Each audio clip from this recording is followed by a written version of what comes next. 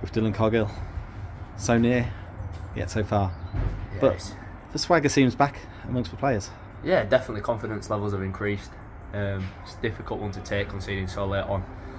It's just one of them, we've got to deal with it a bit better, but credit to the boys, they put everything out on the pitch. I think 3 or 4 people are cramping up, so we've definitely run for each other, put our bodies on the line. It's just that last little bit. Yeah, it was a brilliant advert for non-league football, and from a neutral they would have been treated to an absolute humdinger. Yeah. But does it feel like a defeat when they score so late? It definitely does feel like a defeat, but at the same time, you know, they're a good team, credit to them. And we've battled there for 90 minutes, 90 plus minutes. I don't know how long he's added on at end, but 99 I think it was in the end. there you go. And there's positives to take. Obviously we've got in good areas. Could have maybe put game to bed, but like I say, we've run for 90 minutes there, and the confidence is definitely back. Bish has spoken about his pride in every single player that's gone out there today. Just a shame that he didn't have enough substitutes for the number of players that probably needed to come off at the end. Yeah. Actually, I was cramping up myself. There were a few others, but was it the acrobatic overhead kick clearance that did it? It could have been. I don't know, but yeah, no, like I say, it's just positives to take from it. I think coming here, you know, we knew it was going to be tough. We executed the game plan pretty well.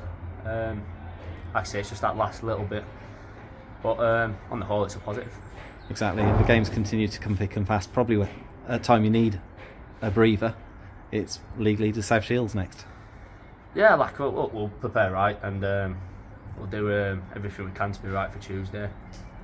And I think we'll give them a good go, to be honest with you. Mood in the camp still up there? Yeah, definitely. Like I say, it's gutting to come off and drop 2 points, but obviously there's a lot of positives to take from there, and take it to Tuesday and hopefully get a result against them. And obviously I think the important thing is, after the 6-2 win against Marsk on Tuesday night, it was backing it up, and a point on the board, 4 points, 2 games.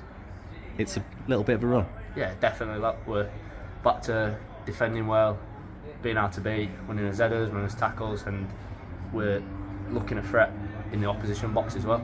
I think in the 4 games where obviously we went for a little blip, it wasn't right at either end. We weren't keeping clean sheets, and we weren't really scoring, so obviously we made it tough for ourselves. But I think obviously the boys have come through it.